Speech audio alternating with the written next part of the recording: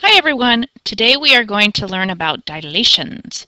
And dilations are different than isometries because in the isometries, remember that the shapes stayed the same size and shape. We just moved them, rotated, reflected them.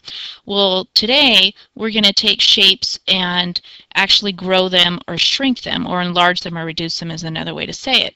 So in our notation, D always stands for dilation, and we're going to dilate triangle ABC, and we're going to do it by a scale factor of 2. So this number right here I've highlighted just because, again, that is an important part of this transformation notation.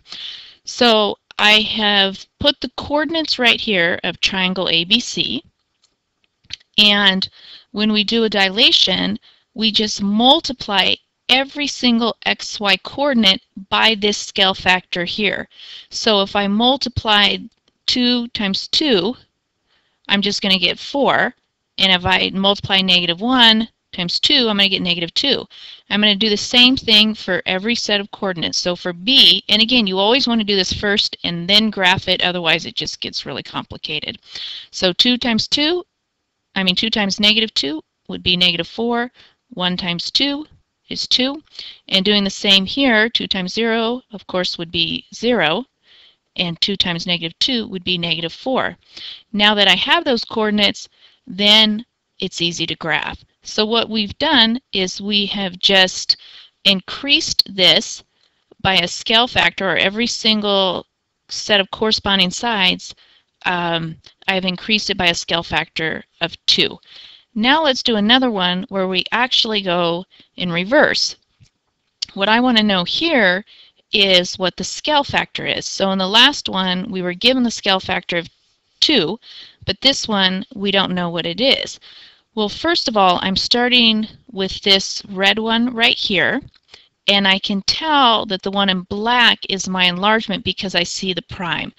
So that's the first thing I need to do, is recognize if it's a reduction or an enlargement, because I have t here and t prime, it's an enlargement. And then I need to figure out what the scale factor is. Now a lot of you looking at it might think, well, it's 6/3, so it's 2.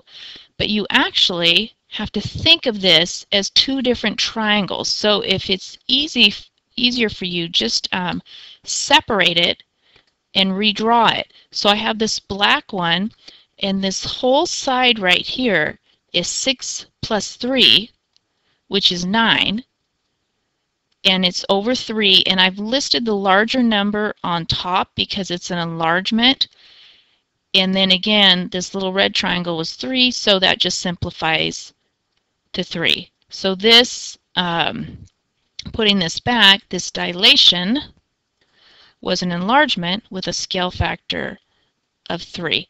So a couple of things to jot down and that I want you to know for your video quiz. Obviously, want you to know the notation for a dilation and what each part of it means, but also just a couple of things to note.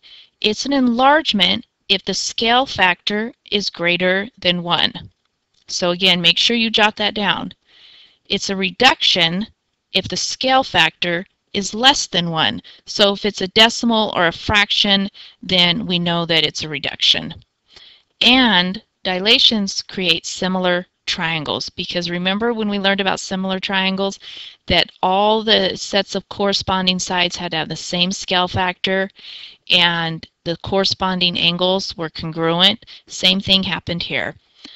I'll see you guys in class.